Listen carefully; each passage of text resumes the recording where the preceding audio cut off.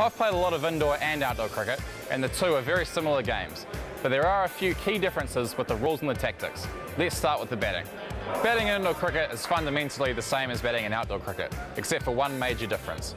In outdoor cricket, you can score runs all around the ground, whereas in indoor cricket, you've only got one narrow corridor to score runs in.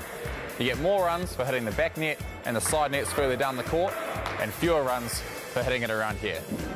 But at the back of the court, there are fielders in the way, and it's a lot more risky to try and get runs down there. So what you'll see in the games coming up is that most batsmen will try and hit the ball into the ground and up around the top of the court where the fielders can't get the ball. One of the main modes of dismissal in indoor cricket is getting run out. Here we have a fielder in the front court at cover who'll be trying to get the ball and get it back to the keeper as quickly as possible. As I said before, one of the main ways of avoiding him is trying to hit it over him into the top of the net. Just like outdoor cricket, indoor cricketers have their own distinct style of bowling. But in general, the main plan is to try and tuck the batsman up so that they can't free their arms and play those easy shots up into the top of the court. When you tuck a batsman up, it brings the front court into play to try and create run-outs for the fielders up the front.